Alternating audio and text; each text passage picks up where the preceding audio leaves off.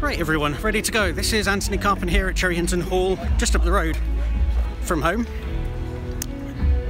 And it's Folk Festival weekend. Every year for, probably the best part of 50 years, the folk music world has rocked up to this place, Cherry Hinton Hall, which was founded, I believe, by a Mr. Oakes. And they've just gone and named the local sixth form college after him. But it was actually Councillor Mabel Fell who actually got this place turned over to the council, to Cambridge City Council, and as a result we can use it as a public park and also for festivals like this. Now I'm just about to get my bag searched, so I will see you on the other side. So 2019, and we are here at what is actually my favourite tent, and I come here every year almost without fail. It's actually quite quiet because it's only Thursday evening at the moment, but as you can see, as we were when we had Puffles here, there's lots and lots of wonderful musical instruments all over the place, and I think fortunately my niece and nephew are now of the age where they can actually play some of these things. So the question is, which one should I get them? And I'm looking down there at the melodicas, but I actually got one of them, one of these earlier, because he's learning to play the piano, is Max. But actually it's the violins and the larger ukuleles that I tend to be on the lookout for. This is a particular favourite of mine, this bass, which I always thought you played as a normal bass guitar, but as it turns out, you don't. You've got to keep it rested on your lap. Another one of my favourites, again, is just down here, which is a lovely wooden tenor recorder. Now, as I mentioned the last time, I made a similar video to this. You see? Craftsmanship. I used to play one of those at primary school, and the wooden ones have a noticeably different sound to the plastic ones, but naturally they cost a little bit more. We've got some baby accordions down here, and I'm not sure how the sound is coming out on your side. Normally I bring a proper selfie stick, but I couldn't find it this time as I was heading out. And also the stage 2 over there, where we're going to see Ralph McTell playing in a bit, is also in full flow, and they've got everything open. One of the things I must also remember to do, and this is what I mean by the various ukes and mandolins and violins that you can see all over the shop.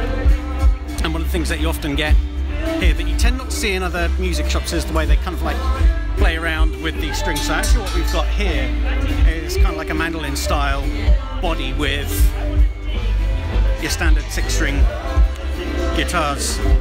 And one of the reasons why I guess I'm interested in this, and not least, is because several years ago I saw on eBay a mandocello.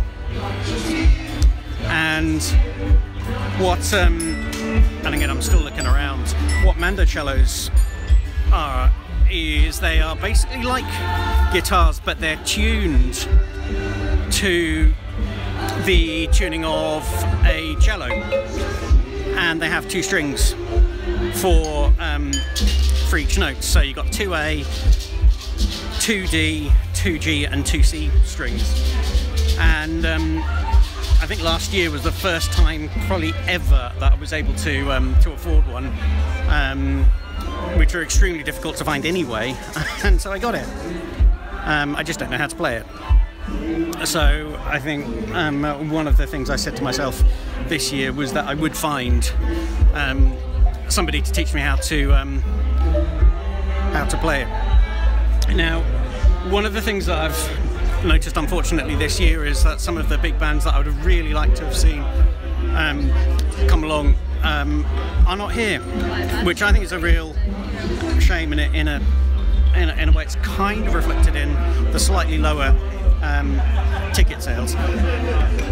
What I've spotted here, because I've mentioned earlier that Ralph McTell is one of the people who I've come in to see this evening, is we've got several of his records down here. Now the thing is with me is the only records of Ralph McTell I really know about is the one from childhood. It's Alphabet Zoo.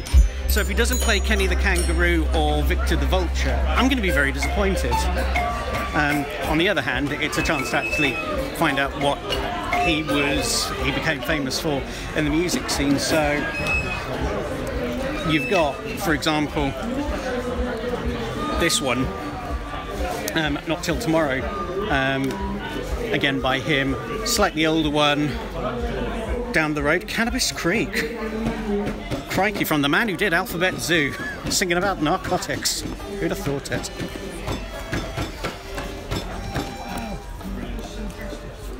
That must have been where he got the concept of the vegetarian vulture from. Good old Vic. But actually one of my favourite folk bands who I first saw, I think it was back in 2004, was Oyster Band. And they played a wonderful Cayley set. And I've been a big fan of theirs ever since. There's another band here called The Unthanks, who several of my friends in the Old Dowsing Sound Collective, We Are Sound music group, are really big fans of. So I've actually got a ticket for the Saturday as well to go and see them. But I guess one of the advantages of not having a really, really big name here compared to perhaps previous years is it forces you to really be on the lookout, for new and up and coming talent. And actually that's, for me, is part of the fun. You know, you don't go along just to see the people who you're familiar with, you go along to learn. And it's wonderful that a music festival like this turns up at the end of my road every year and has done for the past half century.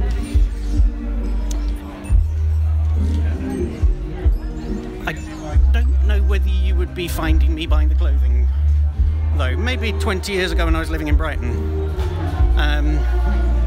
Yeah, it's a really strange anniversary, actually, this autumn coming up, because in 2 months' time, 20 years ago, will be the first time I left home to go to university.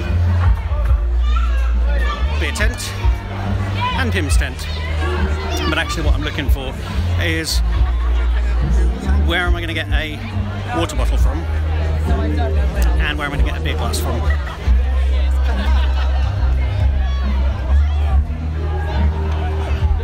But again, as is... there we are. One of the familiar features of the folk festival is this bundle of fun, the Wicker Fox. He's probably got a name as well, I just haven't got round to looking at it. There you go. Fleet Street Foxy, your heart out. No, not really. For those of you who do like to keep up with current affairs, do read Susie Boniface's